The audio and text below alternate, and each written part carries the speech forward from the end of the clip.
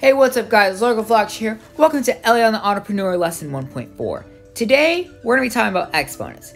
As you guys have seen in the Corey converter, to convert your US dollars into the colored coins, you have to know exponents for the human verification thing. So how do exponents work? Well, you know how in math, you know how addition is, you add stuff. 1 plus 7 is basically you go 7 down, 8. Or what if I have 2 times 7? You're adding 2 plus 2 plus 2. You're adding 2 to itself 7 times. Or to make things easier, you just add 7 to itself twice. 7 plus 7 is 14. So 2 times 7 is 14. But what about exponents? A lot of you guys probably already know this, but suppose I have something like this. What would 2 to the 4th be? Well, in exponents, order does matter. In this case, I mean, 2 to the 4 and 4 to 2 are the only things that are equivalent. But when you have a 4 right here and it looks like this, you're going to multiply 2 by 12. When we do this, we get 16.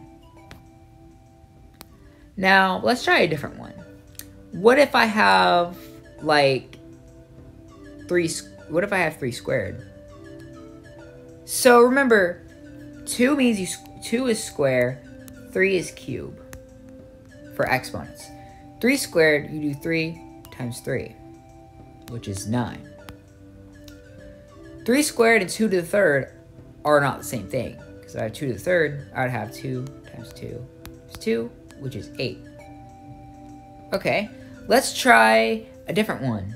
We're going to do 16 to the power of 3. So in this case, 16 times 16 is 256. 256 times 16. I'm not going to ask you to do that on your test. Most likely you'll see like exponents like what is 4 to the 4, which would be 256.